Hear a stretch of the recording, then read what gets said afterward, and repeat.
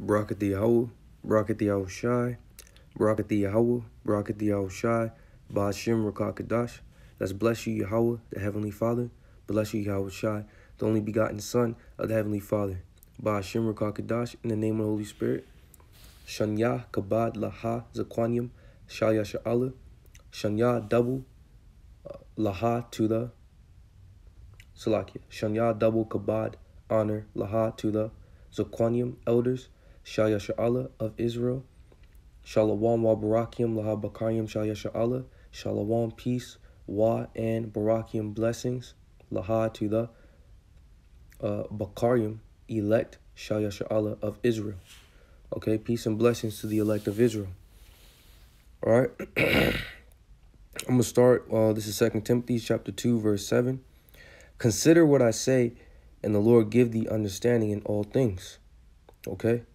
The scriptures say, this is Proverbs, the book of Proverbs, chapter 28, verse 5. It says, evil men understand not judgment, but they that seek Yahweh Ba'ashim Yahawashi Ba'ashim Rakakadash understand all things. Okay? So considering these words, considering these holy scriptures, and seeking after the Lord, all right, gives us understanding in all things. This is 2 Timothy 2, verse 7. It says, consider what I say, and the Lord give thee understanding in all things. Remember that Yahawashi Hamashiach of the seed of David was raised from the dead according to my gospel. And this scripture right here proves that Yahawashi, all right, came from the loins of men. Okay, he came from the seed. All right, if you go into that word seed in the Greek, it will say sperma. Okay, and we know sperm comes from that Greek word sperma. So the scriptures literally say that Yahawashi came from the sperm of David. Okay, so we know he didn't. There's no such thing as a immaculate conception. All right, verse 9, it says, wherein I suffered trouble. So Apostle Paul, he suffered trouble for the gospel that he preached as an evildoer, even unto bonds. Okay, so the people demonized Apostle Paul for teaching this word. Okay, to the point where he was cast into prison. Okay, they cast him as an evildoer. Okay, Yahawashi was murdered. Okay, they casted the 2/3 of the nation of Israel. They casted him out as an evildoer. They said the 2/3 of the nation of Israel chose to rather have a murder and a thief than to let Yahawashi come down from the cross. All right, only for what? Teaching the words and the sayings and the doctrine of the Heavenly Father, Yahweh. Okay, it says, but the word of Yahweh is not bound. All right, the word is not bound. It's infinite. Okay, this is the book of Isaiah, chapter 40. Shalak, is it 40? Yeah, this is Isaiah 40, and I'm gonna read 1 though. Comfort ye, my people, saith Yahweh. Okay, and how do you comfort the people of Israel? All right, the remnant, the elect, through these words. Okay, this is Isaiah 40 and 28. Hast thou not known? Hast thou not heard that the everlasting power, Yahweh Ba'ashim Yahawashi Ba'ashim Rakakadash, the creator of the ends of the earth, fainteth not, neither is weary. There is no searching of his understanding. So there's the word of the Lord, the understanding of Yahweh Ba'ashim Yahawashi, it is infinite. There's no searching it out. Okay, there's no end to his understanding. All right, this is 2 Timothy chapter 2, verse 10. It says, therefore I endure all things for the elect's sake, that they may also obtain the salvation which is in Yahawashi HaMashiach with eternal glory. So Apostle Paul was saying he's going to endure the suffering that comes for teaching the word. Okay, because the scriptures say, we all know this one. Let's get it. This is Sirach, chapter 2, verse 1. It says, my son, if thou come to serve the Lord, prepare thy soul for temptation. So if you serve the Lord in sincerity and in truth with a pure heart, all right, you're going to catch hell. You're going to go through suffering. You're going to go through persecution. Okay, but if the Lord is really dealing with you, He's building up your faith. He's building up your understanding that when you go through it, it's light. You can get through it. You can endure it. Okay? Verse 2, it says 2 Timothy 2:10.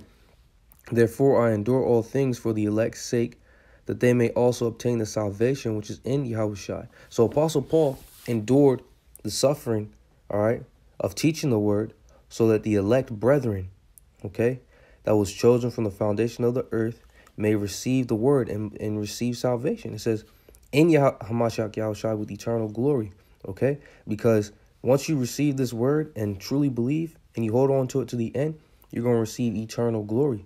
What's that? It's never-ending glory, the kingdom of heaven, okay? You're going to be a ruler in the kingdom of heaven. Verse 11, it's about to go into it. It says, it is a faithful saying, for if we be dead with him, we shall also live with him. If we suffer, we shall also reign with him. If we deny him, he also will deny us. Okay, but it's a faithful saying that if we suffer right now, we sacrifice our life right now, we bear our cross right now, all right, just like Yahawashi did when he was on the scene 2,000 years ago, we're going to live with him. When Yahawashi makes his return, okay, we're going to inherit eternal life, okay?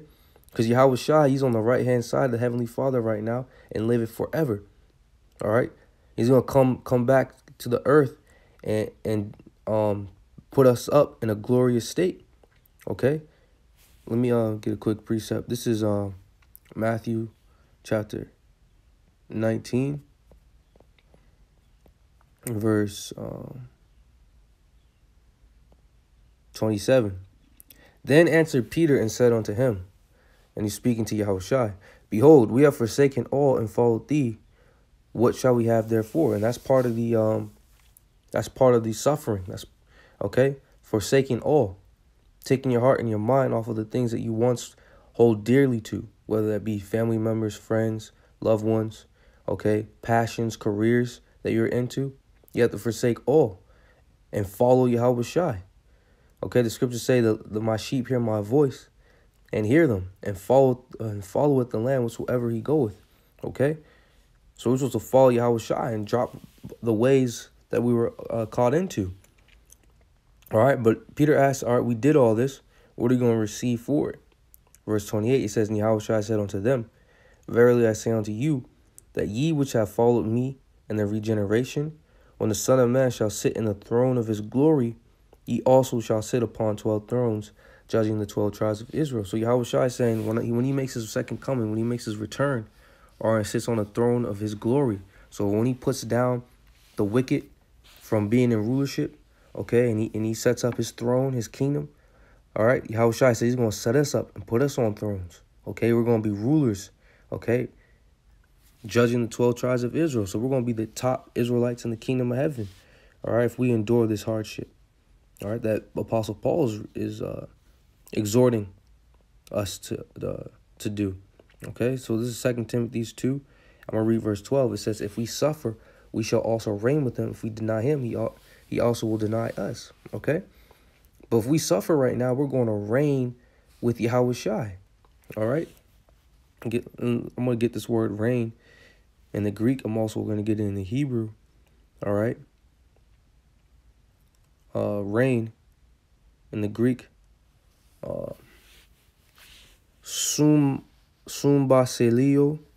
It says to reign together, metaphoric, to possess supreme honor, liberty, blessedness with one in the kingdom of the Most High. So the highest honor you can receive, okay, is to suffer right now. And you're going to receive the highest honor in the kingdom to come, okay? You got to put off the things right now because you're going to benefit greatly. You're going to have a great recompense of reward, all right, in the kingdom to come, all right?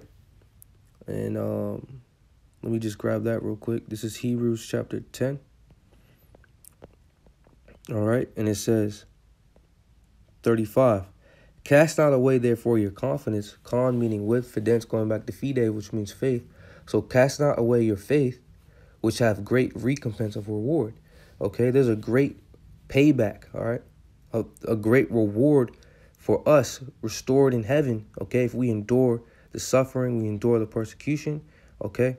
and endure unto the end. The hatred, okay? The scriptures say, you shall be hated of many men for my name's sake, but he that endureth unto the end, the same shall be saved, okay? Recompense means payback, okay? So Lord figuratively has a huge, okay, infinite amount of wealth that he's going to pay us, okay, for going through what we're going through right now faithfully, cheerfully. If we take, let me go back to Sirach 2. Sirach 2, and I'm going to read 1 again. My son, if thou come to serve the Lord, prepare thy soul for temptation. Set thy heart aright and constantly endure, and make not haste in time of trouble. Cleave unto him and depart not away, that thou mayest be increased at thy last end, okay? Because we're going to be increased, okay? Cleave unto the Lord when you're going through this hell, okay? And constantly endure it, because the Lord is going to increase us at the end, all right? And that's what it's all about. Verse 4 says, whatsoever is brought upon thee, take cheerfully. We're supposed to take this cheerfully, okay? The disciples, the apostles, when they were beaten for the name of Yahawashi, they rejoiced that the Lord counted them worthy to go through suffering, okay? Because they understood and knew the recompense of the reward that they were going to receive. It says, be patient when thou art changed to a lower state. We got to be patient, okay? We're at a lower state right now, okay? We're not supposed to walk around proud, okay, like we're kings and rulers. We're servants upon the earth, okay? But the Lord says he's going to take the beggar out of the dunghill and sit him upon the throne of glory, all right? And that's what we're hoping for, okay? To be sat upon the throne of glory, okay? The scriptures say that let me get it real quick in Philippians, all right? This is Philippians chapter 2, all right?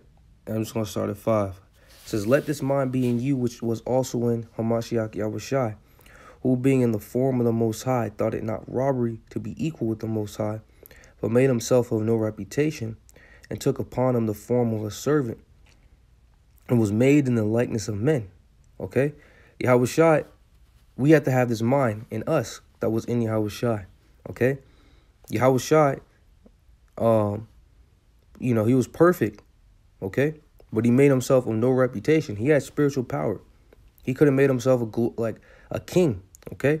After he did after he demonstrated his spiritual power, okay, and did that miracle, made the loaves of bread, feed the multitude, and the fish feed the multitude.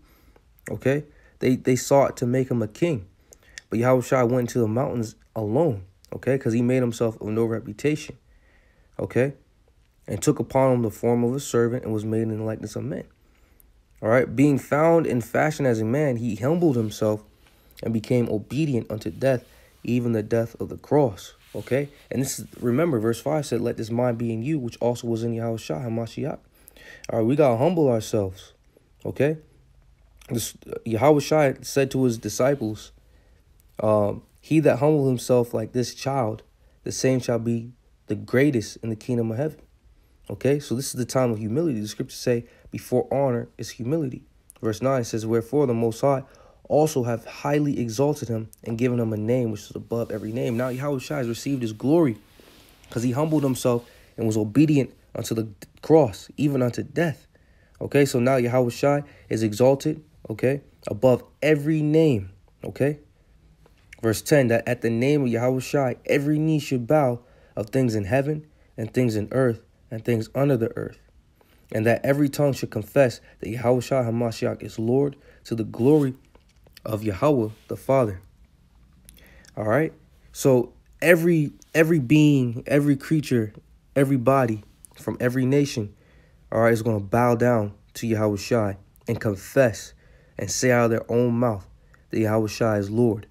Okay, and when our Lord Yahawashi makes his return, if we endure, okay, Yahawashi is going to set us up, okay, and make us top men and rulers in the kingdom to come. And everybody and every being is going to also have to bow down to us, to the glory of Yahawashi. Okay, the glory. Yeah, we praise Yahawashi to the glory of Yahweh, to the glory of the Father. Okay. Now these other peons, these heathens, okay, they're going to bow down to the elect, to the glory of Yahawashi. All right. Now I'm going to go back into 2 Timothy's 2. All right. And it says, if we suffer, we shall also reign with him. Now I'm going to go get the word reign in Exodus. This is Exodus 15. All right, verse 18. It says, Yahweh shall reign forever and ever. Okay, the Lord shall reign forever and ever. All right, now we're going to get the Hebrew for that. All right, and the Hebrew word for reign. All right, if you look in the top, H4427, all Akim should know this one. It's Ma, La, and Ka, Malak. All right, which means king. All right, so the Lord shall be king forever. All right, well, the scriptures say in 2 Timothy 2, all right, and 13, that, Slaki, and 12, if we suffer, we shall also reign with him. All right, so if we suffer right now, we're going to be kings with Yahawashi. All right, Yahawashi is known as the King of Kings and Lord of Lords, okay? We're going to be a king with Yahawashi, a true ruler, true royalty, true power. This is not some fantasy, okay? This is reality, okay? We're going to have gold. We're going to have silver, precious stones, fine wood, fine linen, okay? We're going to have the earth in our hands, and we're going to be able to do what we want, okay? We're going to really be kings, all right? And that seems far-fetched to you so-called Negroes, Latinos, and Native Americans because the Lord has brought you down so low, okay? It says, the second part says, if we deny him, also, he'll also deny us. So if we are ashamed of the Lord, you know, have no faith, when the Lord comes, we're going to die with the unfaithful, because the scriptures say all the unfaithful shall die in their unfaithfulness. All right. So with that, I don't think I have any more precepts to grab. Actually, Salakia, let me grab this real quick. This is Romans. This kept popping up, but I didn't grab it. It's Romans chapter 8.